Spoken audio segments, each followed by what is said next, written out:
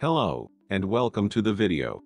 In this video we will show you how to install a small menu reader system in your Unity game engine. We will use the text-to-speech, TTS, to read the contents of the menu, and also navigate through it. So, we will begin by creating a new scene.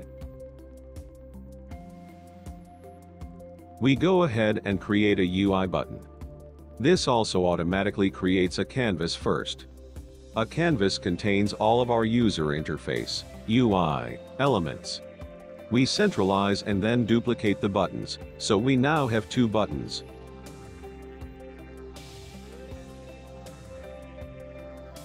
We call one button the Quit button. After that, make sure to select both of them. I change their selected color to green, so they'll highlight green when selected. We will now go ahead and change their navigation. Make sure to do explicit navigation. And make sure that they navigate up and down in the correct way.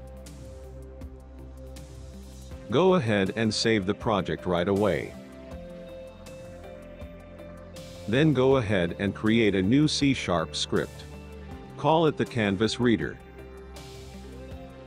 Open it up in Visual Studio.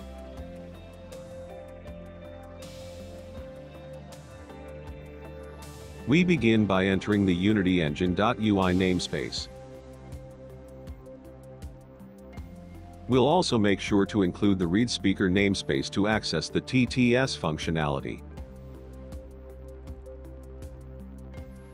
We'll go ahead and create a new variable called speaker, which will hold reference to a TTS speaker. We also create a variable called initially selected.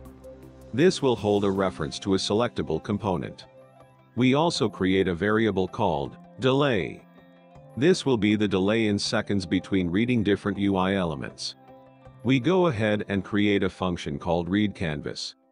This function reads the canvas from start to finish. We also create an enumerator coroutine. We call it the Canvas Reader coroutine. So we begin by choosing the initially selected to be the selectable, which we should read.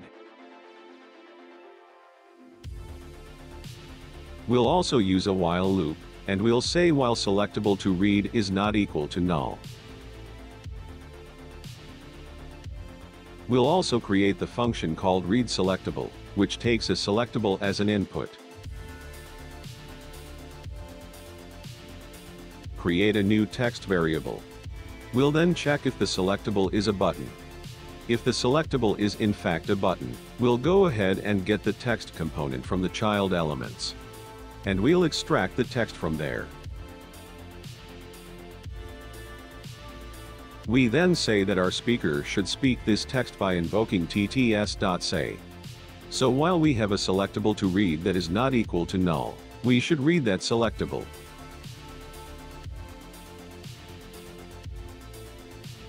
We should also select it.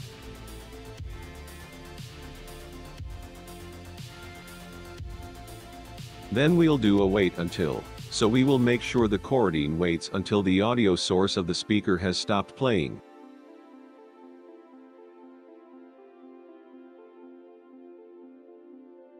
So when it stopped playing, it means that the speaker has finished speaking.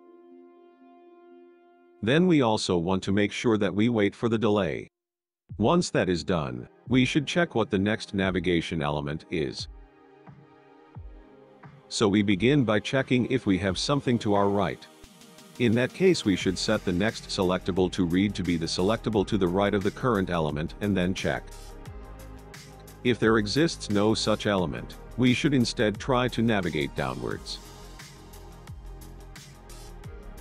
You can implement this logic however you like. This is basically the navigation logic. So it will depend on how your menu looks, / how your UI looks. But for a simple case we can do it like this.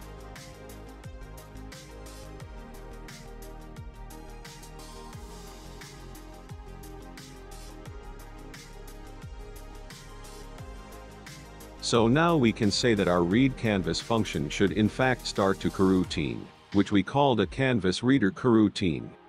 And that is it for the initial setup. Then test this out by doing it upon startup. Before we can do that, we must call TTS.init to initialize the TTS system, and then we can invoke the read canvas function. We'll also make sure that we have some way to restart the reading.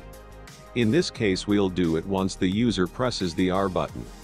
So that should first interrupt all current speakers, and also stop all current coroutines, and then it should read the canvas again. We'll save this and go back into the Unity editor. This will compile it for us. Now I notice that I haven't given the buttons the appropriate text. So go ahead and change the text components of the buttons to correspond to play and quit.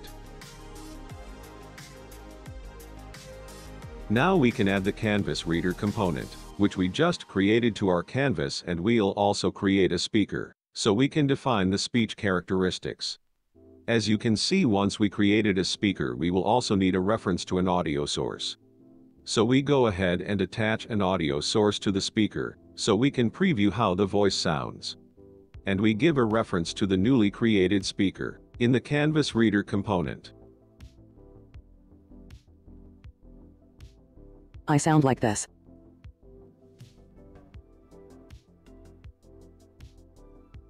And we also set the initially selected to be the play button. We set the delay to 1 second. And now we can try it out.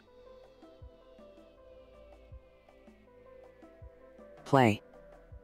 Quit. As you can hear, it reads the menu elements Play. and also selects them. Quit. We can press R to restart the navigation and reading. Play. So this is how you Quit. successfully implement a Canvas Reader, which reads a Unity canvas and navigates through the appropriate UI elements. Hopefully this tutorial wasn't too hard to follow. Feel free to ask any questions you may have in the comments below. Want to know more about our Runtime TTS Unity plugin? Subscribe to our YouTube channel to stay updated, or visit our ReadSpeaker.ai website.